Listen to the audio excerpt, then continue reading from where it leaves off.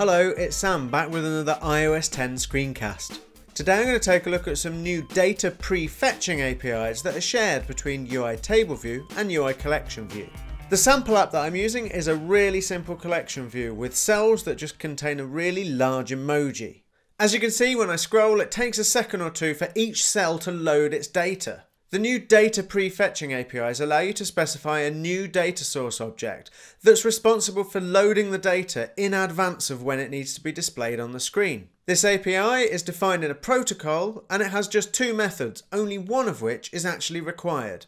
I'm going to create an extension on Emoji Collection View controller to declare conformance to the UI Collection View data source prefetching protocol. The single required method is Collection View prefetch items at index paths, and for now I'm just going to print out what that index paths property is so I can get a handle on exactly how this behaves. Jumping up to viewDidLoad, I then need to set the prefetch data source property on Collection View to equal myself. Then build and run. And if you take a look at a log without doing any scrolling, you can see that it's prefetched some things, but none of those are on the screen. It only prefetches things that haven't appeared on the screen. And then as I scroll, you can see that it prefetches other items that are further down that collection view. This prefetch method only gives you index paths, and it'll give you a whole set of them at any one time. I don't have access to a cell at this time in order to update its appearance. Instead, all I can do is kick off a data loading request, and then access that data later on in order to populate the cell. At this point, the architecture of your app is incredibly important.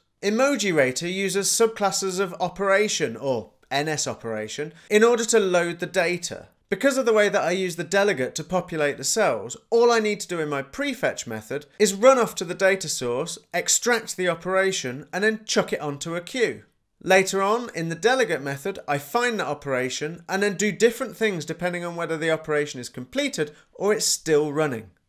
I'm going to replace this print statement with some actual useful code. I'm going to loop through that index paths array. Now this is actually ordered in terms of expected priority. That doesn't make a lot of difference to the implementation that I'm using. First up, I'm going to have a look to see whether or not I've already got a loading operation for that index path. If I have, then I'm just going to return because I don't need to load it again. If I don't, I'm going to ask the data store for a data loader for that particular index path using the load emoji rating at method. Now that I've got that data loader, which is a subclass of operation, I can add it to the loading queue, and I'm also going to store it in the loading operations dictionary using the index path as a key. This then fits in nicely with the existing machinery for displaying cells. Build and run can see that the first load doesn't make any difference, but then as I scroll, you can see that most of these cells are all preloaded for when they appear on the screen. The data has already been prefetched using this prefetch method. I scroll back up, the same is true, just one or two that haven't quite finished their loading operation by the time they're required to appear.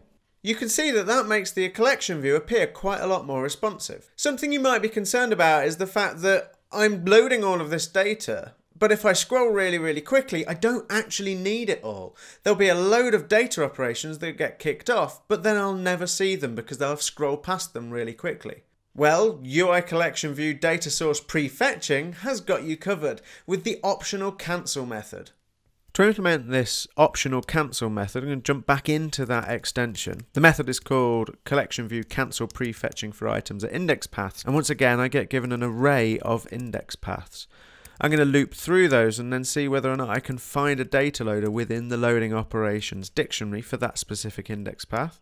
If I can, it's just an operation, so I'm going to cancel it, and I'm then going to remove it from the loading operations dictionary. And see that if I build and run this, then there is no change in the behavior as you'd expect. But now, potentially, there are operations that are being cancelled rather than being allowed to run when they're not needed.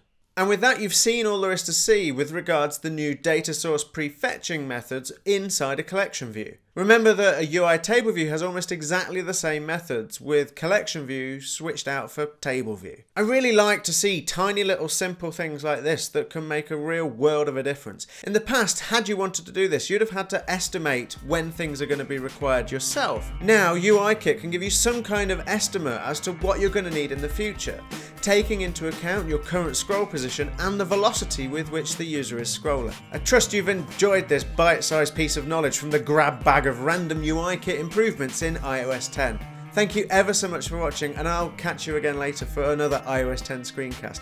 Cheerio, bye bye.